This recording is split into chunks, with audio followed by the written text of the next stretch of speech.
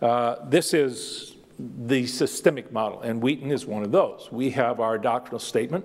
It is these 12 items. It's pretty bare bones. It's not anything like the full, big old confessions that you find elsewhere. It's too thin for that. In fact, some people think it's too thin because it's not that. The Roman Catholic Catechism numbers about 700 pages of teaching of the Roman Catholic Church.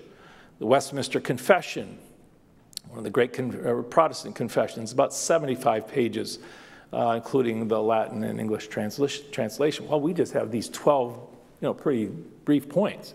And yet for some people, those 12 points are too many. We need to cut back and have just an Apostles' Creed type definition at Wheaton, and until we do, they're not happy with us, we're not inclusive enough, and so on.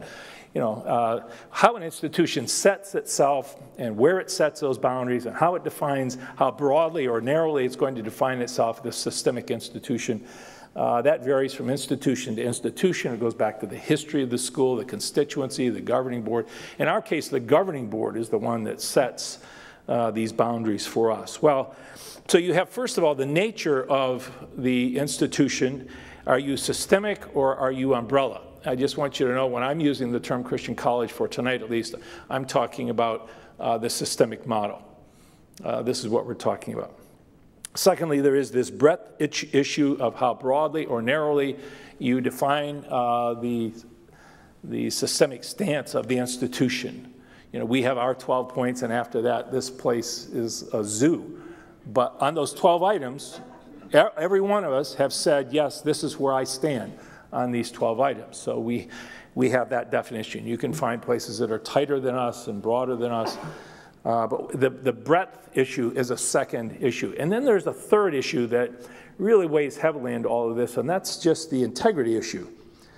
And the question is, when someone comes and the institution says, this is who we are, and this person is being invited to join and asked if they stand where the institution stands, how tightly, what are our expectations of that person's, of that affirmation? For example, at a place like Wheaton, when a faculty member is shown this definition of Wheaton College, this is who we are, the basic question is this who you are? Do you agree with this? Are these your convictions? That's really what this person is being asked, or the president or a board member or anybody else who joins the institution. The question is the one of integrity and how that answer comes. And you wouldn't think, at least I wouldn't think, that there would be much problem with integrity there, but we are living in very strange times. When in fact that question gets raised all the time. There's an article right now in the latest Books and Culture that I found astonishing. I use the word astonishing rather than the word appalling. I probably would prefer the word appalling. And it's a book, it's an article by Andrew Lepeau, As Different as We Think, Catholics and Protestants. And basically here's the thesis of this article. He's talking about, he's from a Catholic background. He was going to marry a wife from an evangelical Protestant background. And so they wanted to have a joint wedding of a Catholic priest and a Presbyterian pastor they knew. And so they were going to have these two officiate. And everything was going smoothly, he says, until all that was left before setting out on this pilgrimage was to sign a little document that was presented to him kind of at the last minute by the Roman Catholic priest. This little document for the church that said we would raise our kids Catholic. Okay? So suddenly they're saying, oh, now, here's something we're being asked to affirm. And this is what this article is about. He says, here's where I began to find out that Catholics and Protestants were even more different than I thought. He understands all the theological differences between the two, but he's really trying to go for something different. The Catholics and Protestants, evangelical Protestants in particular, are really different in how they think, he says. When we sought counsel from a wide variety of friends and mentors, the Protestant evangelicals consistently said, you can't sign that. That is a huge promise you're making. To do so is to commit yourself to the church and everything it teaches. Do you really believe everything it says? The Catholics were also consistent, he said, but they said something like, don't worry about the details. Go ahead and sign it. It just means you'll raise your kids as Christians. following your conscience as God leads you. And if he leads you to a different church later on, no problem. He says, I exaggerate these two reactions, but only a bit, to make a point. For Protestants, the document was a fixed text, and to sign it was to irrevocably align ourselves with that text.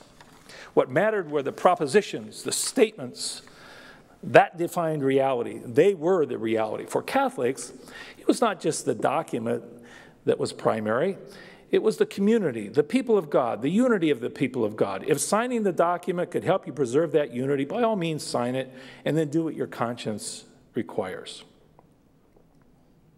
He says, here were two very different ways of thinking, two different mental maps, two different ways of understanding the world and living in it. And he summarizes it this way, that evangelicals tend to think in either-or terms. Catholics, by contrast, are very happy to think in terms of both and.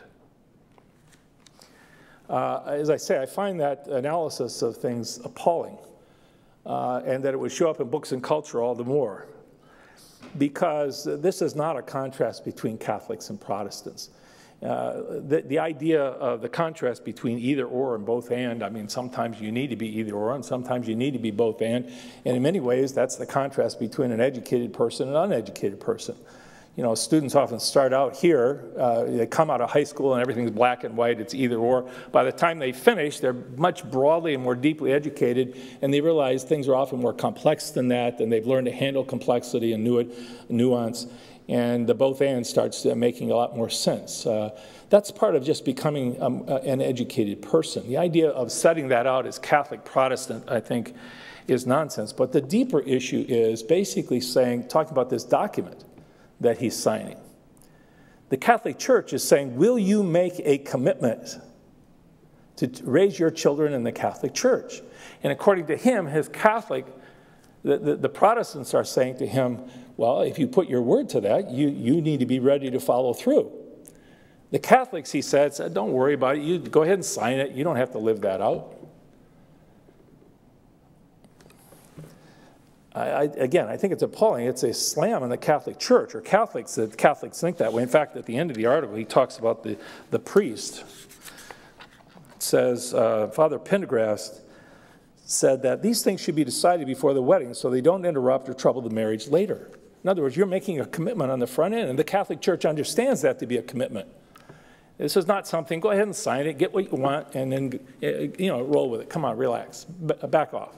Don't take any of it too seriously. This is not Catholic Protestant stuff. This is a question of integrity.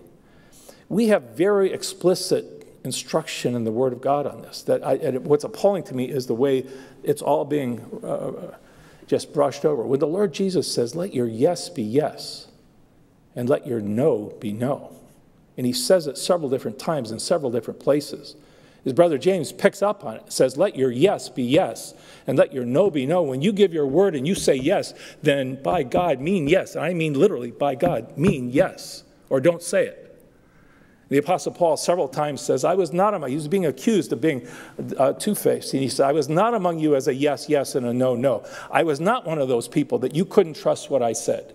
This is a sheer issue of integrity. In fact, one of the great moral heroes for all of us is a Roman Catholic hero, Thomas More, who at the cost of his life refused to affirm something he didn't believe. All he had to do was to sign this thing approving this divorce in the line of succession.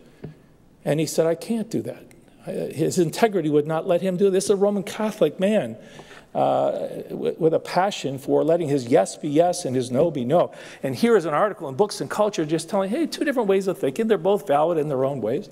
You affirm something. You don't really have to live that out. Come on, it's in the ballpark. Go with it. That's disastrous for us as Christians. Are you going to make your marriage vows that way? Well, I said that at the altar, sure. But I mean, here we are 5 years later. That's disastrous. When we say yes, it needs to mean yes, or don't say it. When we say no, we mean this, no, we shouldn't say it.